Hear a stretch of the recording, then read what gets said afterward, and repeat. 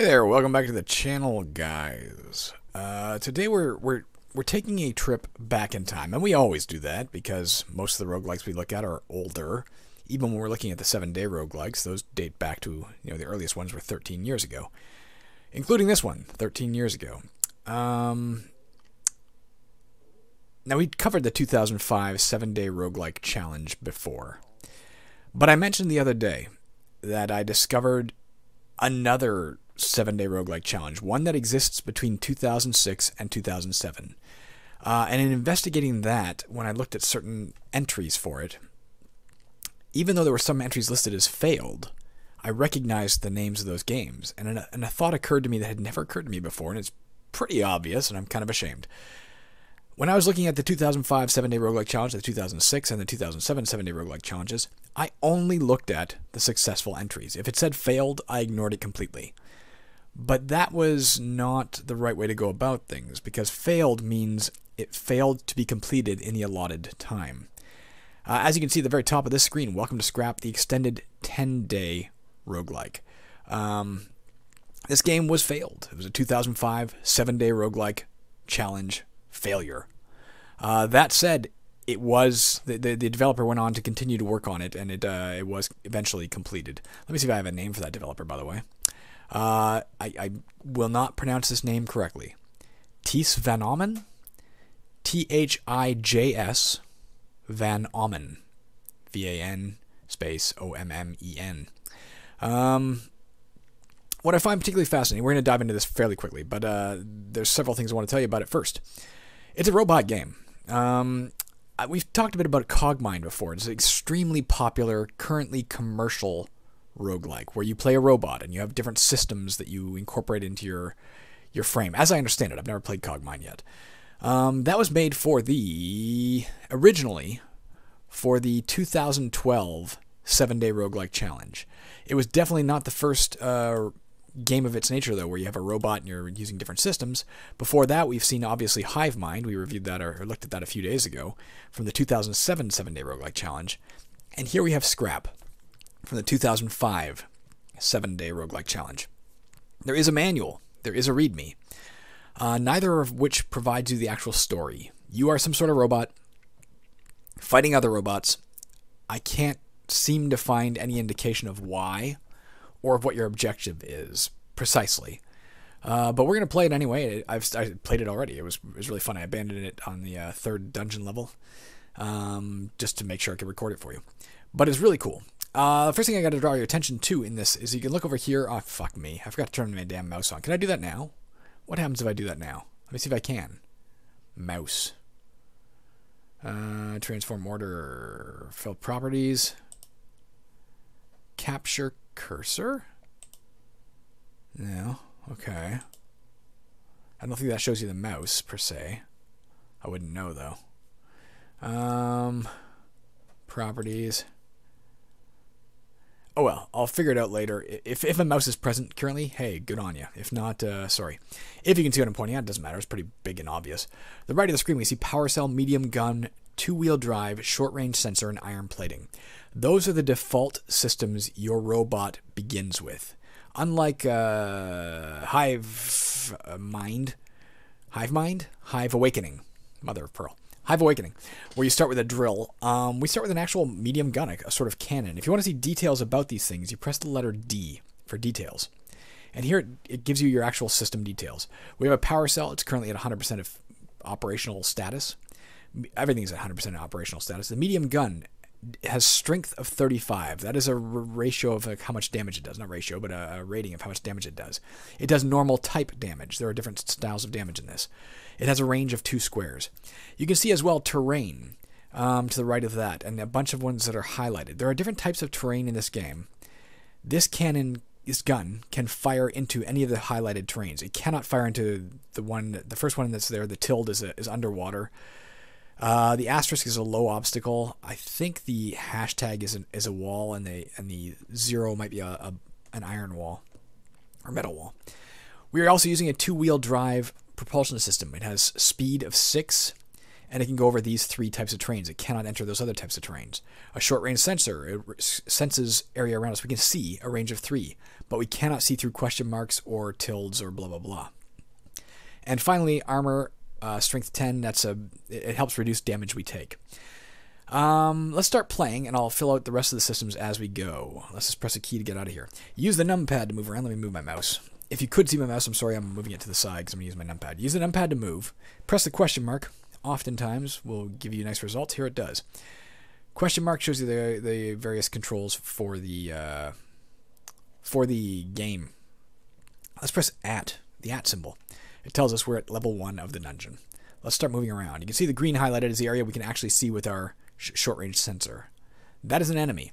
Now, there doesn't seem to be a look command. That is a disappointment. It's a minor thing, but there doesn't seem to be a way to investigate what that is. As far as I can tell. Maybe I can use 4? What happens if I use 4? Oh, yeah. Okay, you can use your short-range sensor. There you go. So press the number corresponding to your sensor, whatever that is, and then it actually goes into look. There you go. So we're looking at a probe. That is what that P is. And you can see its systems. It has a power cell of 100%, a weak laser gun, hovering thruster, and scanner. I know from experience the hovering thruster moves very slowly, but it allows you to go over almost every terrain. Its scanner will be better than our short-range scanner. I can tell you that from experience as well. Its weak laser gun I don't know enough about to say. It probably does a different type of damage than our cannon and maybe less. And the power cell is fairly standard. There might be other types of power cells. When you actually fight an enemy, you will be hitting its various systems. At present, I haven't found a way to control which system you hit. There might be weapons later or sensors later that give you that opportunity.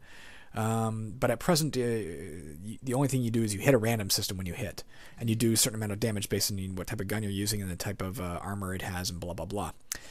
If you knock out its power cell, it is dead. And you can scavenge whatever is left intact.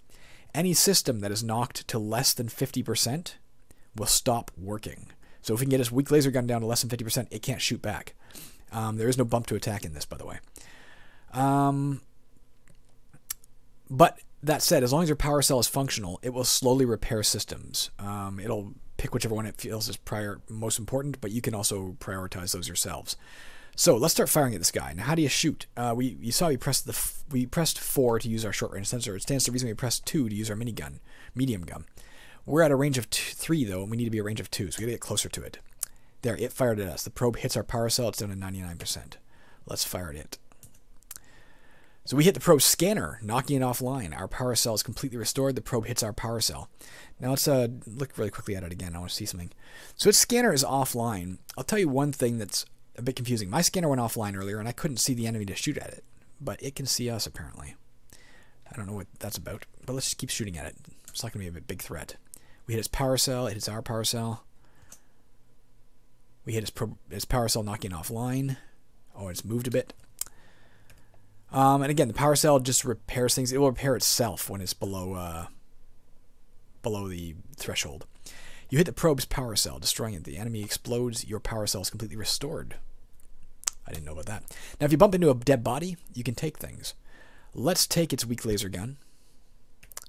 Now, where do you want to put it? So you have these 5 slots, but you have 8 slots, in fact. So I wish it listed just a blank 6, 7, and 8 for newcomers, so they know that. It tells you in the README file in the manual, but let's put it in number 6. We have another weapon. Let's look at that in a minute, but let's take the other scanner as well. We'll take the scanner and put it in 7. Now we have 2 scanners. Do we need 2 scanners? No. But if our scanner gets knocked offline, we'll still have the short-range sensor.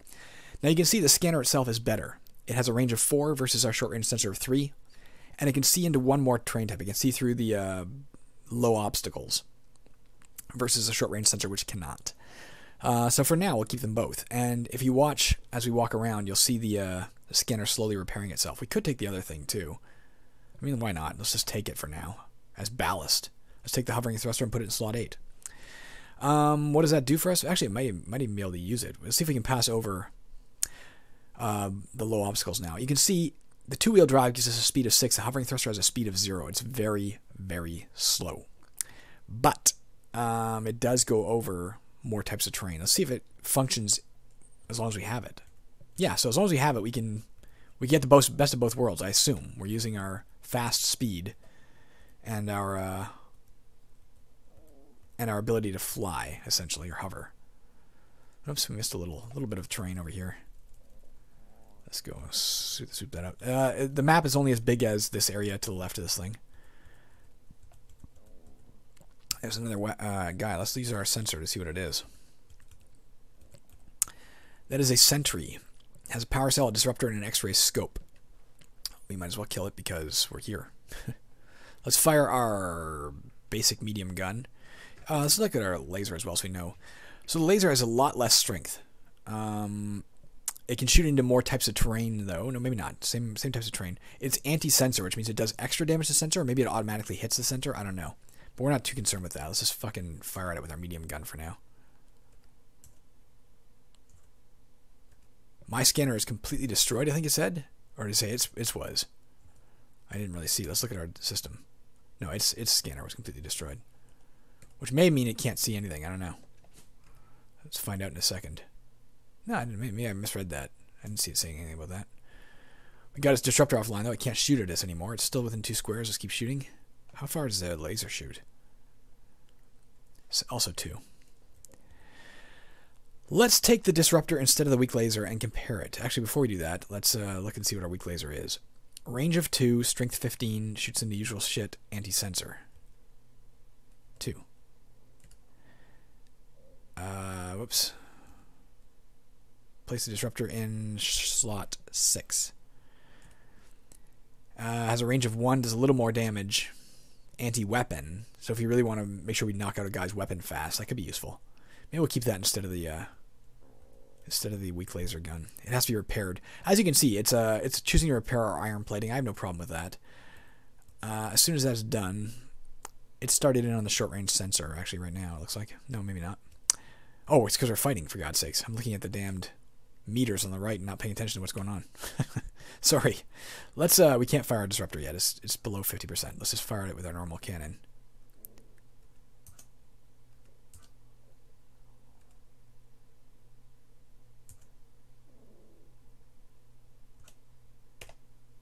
As you see, having a hovering thruster as well just gives us an extra thing for it to hit as well.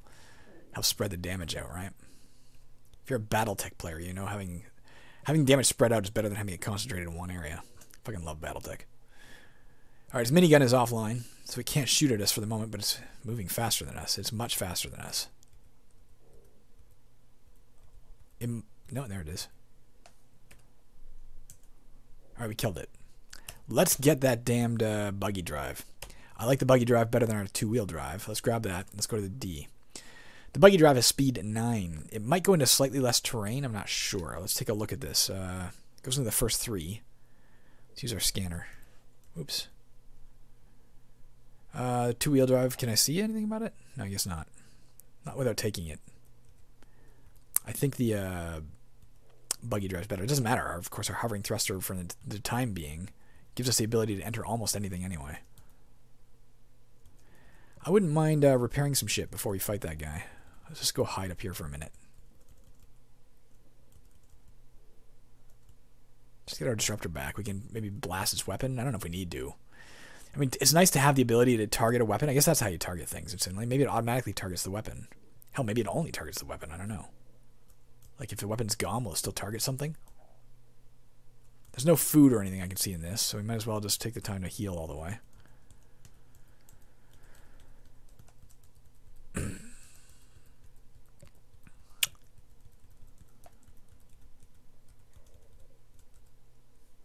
All right, let's try the disruptor. Let's just try it out. So we hit his buggy drive. Maybe this anti-weapon means it does more damage to weapons. Let's nonetheless try that again. We hit his minigun. I'm going to use my medium gun, but let's just take a look. It doesn't seem to have done that much damage. There, we knocked it completely offline with our medium gun. Still faster than me, that bugger. Oh, I guess the same speed now, actually. We hit the buggy drive, knocking it offline. Our buggy drive is completely restored. Now, when your drive is offline, when your propulsion is offline, you can still move. I've seen enemies do it. I assume you go to a speed 0, but you can still move, technically. Just very slowly. What's going on here? Oh, it's too far away, that's why. Medium gun.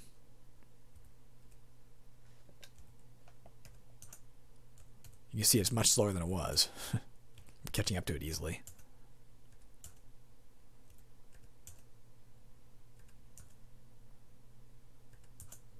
Die for the love of God. I don't think there's any experience. I think you only get what you salvage from dead bodies. Dead corpses of robots. Alright, we're in 100% condition. Let's just go down. Usual greater than on the greater than symbol to go down. You cannot go back up. Again, I don't know what our objective is. Let's play till we win or until we die. Let's play for 30 minutes. Of course, we'll stop recording at that point, but let's play till we win or die. Win, lose, or die. Let's fire our medium gun. I love my medium gun so far in comparison to, say, the disruptor. I don't really see a point in the disruptor as of yet. As you can see, having multiple systems mostly helps. Like the short-range sensor and the scanner. The short-range sensor is just a backup. The hovering thruster, though, and the buggy drive allows us to get the best of both worlds. That said, it did say online if you're using armor, it uses only your strongest armor. Now, I don't know if that means like if you have a certain type of armor that provides protection against certain types of weapons, do you still get that protection but get the highest value of armor? I don't know. But if you're using armor, be aware that it may not... A mini range sensor. Let's just take it for a second just to see what it is. We'll put it right back. So there's a range of 2, so it's even less than a short range sensor. We don't need that. Let's take our hovering thruster back. You can also reorder your stuff. Like if you want to do, let's reorder. Let's move 6 to 3. That way our weapons are together. The medium gun and the... Press R for reorder, by the way. And let's move our 7... Oops, I didn't mean to do that. Let's reorder 7 to 5. That way we have our scanners together as well. And then let's reorder 7 to 8. So our plating is on the bottom. So all our systems are kind of grouped. I think it's a dynamite game. It's at least from what I've seen so far. I've made it to level 3, as I said. What is that guy? It's got a lot going for it, and on top of that, Hunter, it's got a phaser rifle. It's got emergency power. The fact that it's gray means it's shut down. You can choose to shut down certain systems if you want to. Some systems draw energy when they're not being used even. Emergency power is one of those. I think it serves as a backup power core, as far as I can tell. Okay, he got us. Let's hit him with our medium gun. We hit his short-range sensor. He hits our power cell.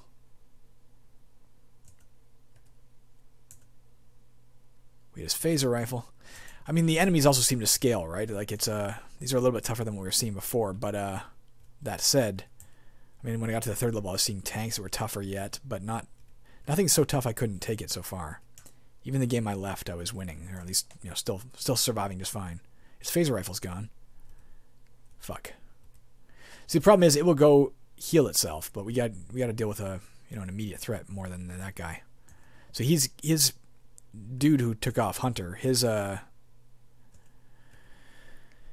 power cell is repairing his systems as we speak. At least this guy's dead. We don't need anything he has. X-ray scope is akin to a short-range sensor. I think it can see through metal walls, maybe? I'm not sure. Look at it in a minute. Let's go deal with this guy first. We can fire over this, can't we? So because we're firing our medium gun, it won't let us do that. But if we try and fire our... oh, we got rid of it, didn't we? No, our disruptor. Invalid target. Does the disruptor not fire through that? Or does it have a lower range? Disruptor only fires 1. That's the problem. Alright, fuck it. He's hiding on us here. Medium gun. Took out his 2-wheel drive. He's dead. He's dead. Power core, short range sensor, we don't need any of that.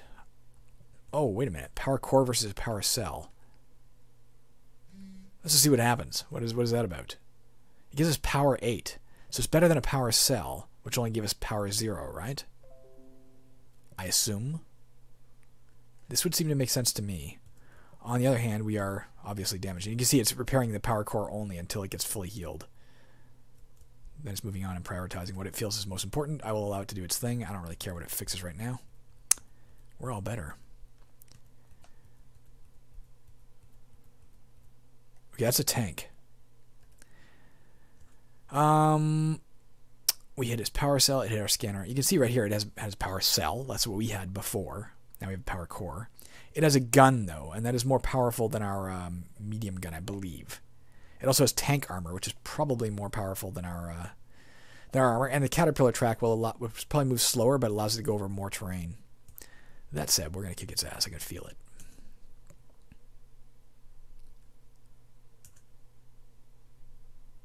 We took out his tank armor, or at least knocked it offline. Destroyed something. I wasn't really paying attention. Oh, we got rid of its gun. There we go. We got this thing on the run.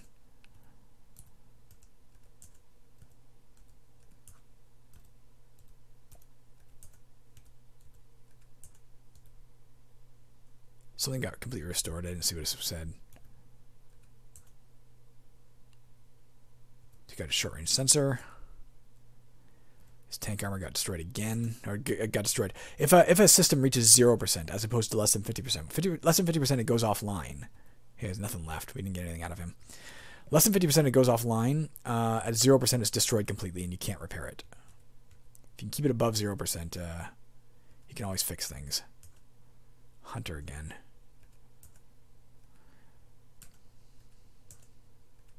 Whoops. Because its phaser rifle's offline, it can't pose a threat to us per se.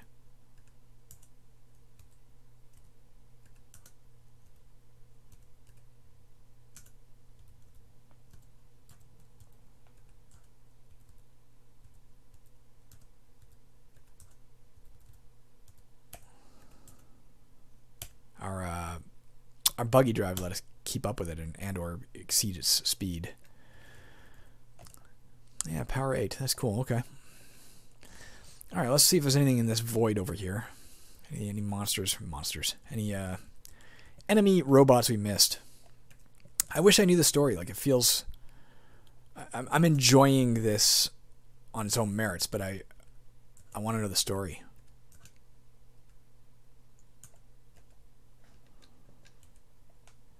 If I've overlooked the story and somebody knows it, if they find it in the README file or the manual and I'm just too stupid to see it, if you've downloaded it and you can see that.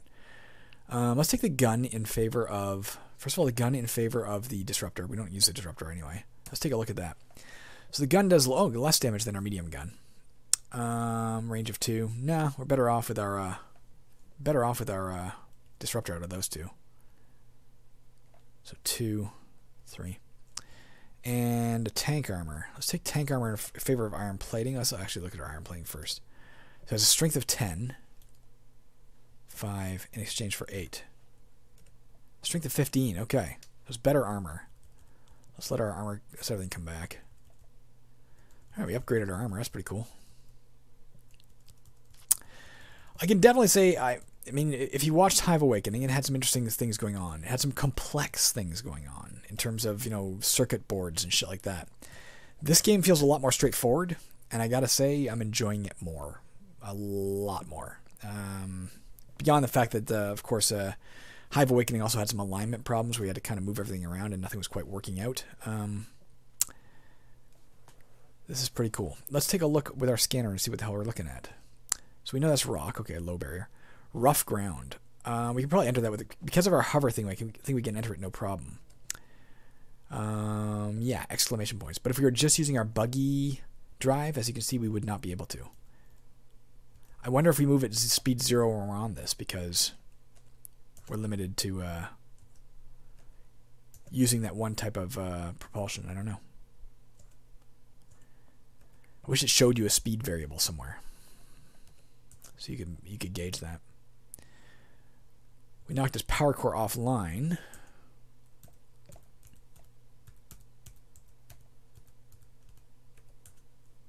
Which means it's only allowed to repair its power core. I keep seeing the rough terrain and thinking, yeah, potion.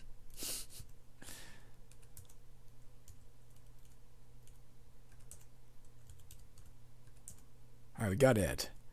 I don't think it has anything we want, but we killed it. We killed it! Actually, the emergency power would probably be more useful to us than the disruptor. Let's take that. Let's take the emergency power in favor of the disruptor. Let's reorder 3 to 2, so our power systems are together. You can see we're repairing it pretty fast. And if we go to D, it uses 35 power, but provides 32.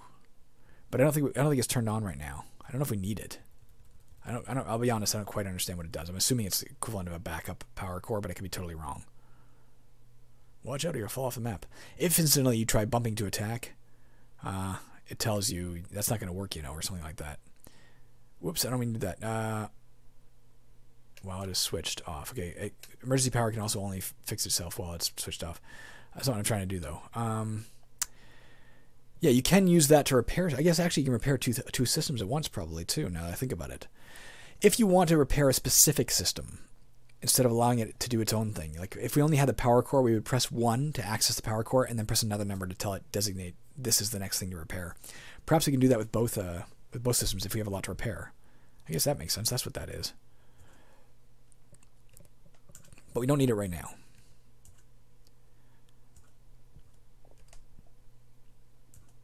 I don't fully understand the power rules yet either. Like, the power core gives us 8 power. The emergency power requires a certain amount of power. Like, I don't quite know how that works.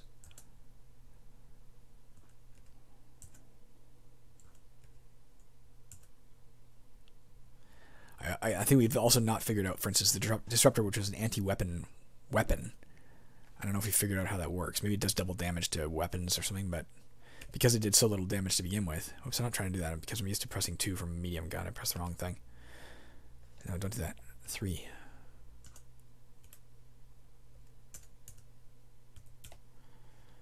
Phaser rifle? Let's come back for that. Ah, oh, fuck, I keep doing the wrong button. Let's do medium.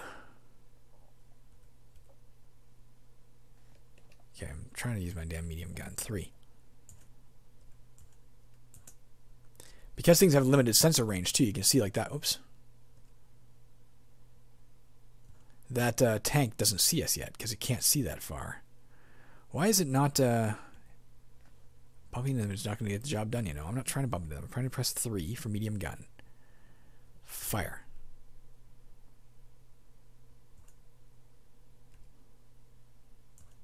Alright, it's dead. It's dead! I don't think I can tell anything about it right now. Like, if we take... I like the idea of this emergency power. I don't know if I need another weapon right now. Let's just take it for a second to see what it does. So it's got strength 18, so much less than my medium gun. It's anti-power source, so I guess if you hit a power source, it's going to do more. When I say guess, I do mean guess. Let's take back our medium gun in favor of the phaser rifle. Fuck, I keep pressing the 2 because that was our medium gun for the longest time. We're almost done this playthrough. Let's finish this level. Am I firing at that goddamn dead guy there? 3. Oh, I was still trying to fire at the dead guy. I guess you can keep firing at it if you want to.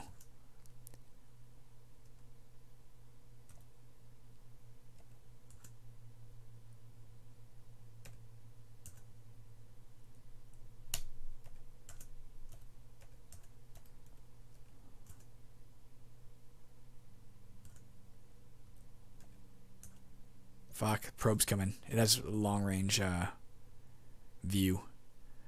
Let's take out this tank first. Tank's gun is off, that's good.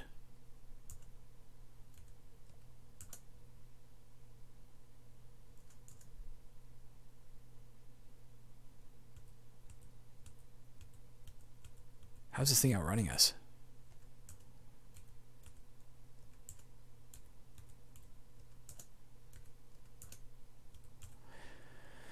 Don't need it.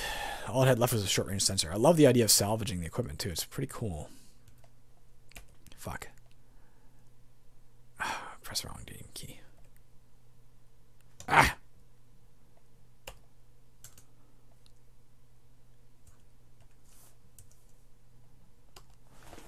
Let me just sit up a little straighter here. Take measures to not hurt myself.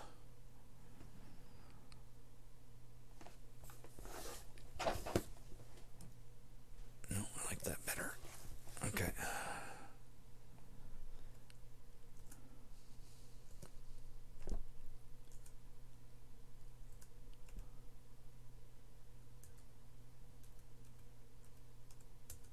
I picture this guy like an Imperial probe droid.